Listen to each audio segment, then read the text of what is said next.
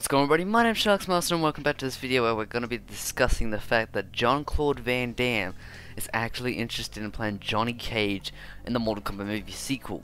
Now, just before this video starts, I'd like to ask you guys to please like and subscribe to this channel, as we're going to be posting a lot more Mortal Kombat content on this channel. And let's hop right into this. Now, there was a tweet recently by someone who's a fan of Future Boy, and he said, "At Future Boy, look what I found," and it's photos of Claude Van Damme redoing some of his kicks from back in the 90s and 80s, and there's down below there's a comment saying, "Are you going to be Johnny Cage or not?" And Claude Van Damme actually replies and it says, "This depends on Warner Brothers Pictures or Warner Brothers Games, but of course I would love to play the character in the Mortal Kombat movie sequel or the Mortal Kombat movie video games."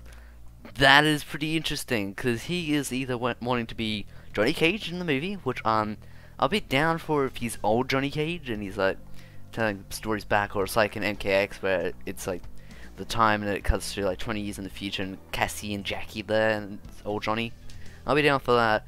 Also interesting is he's interested in the video games. Now, I think this will be very cool, as in MKX, Jax actually has a skin that is of Carl Weathers, and he's also voiced by Carl Weathers if you actually put the skin on, which is very cool, and I think they can do something with Claude Van Damme, as he could have a Bloodsport skin and then he could be voiced by Claude Van Damme. This could be for MKX or the future MKs, but I think this would be very cool.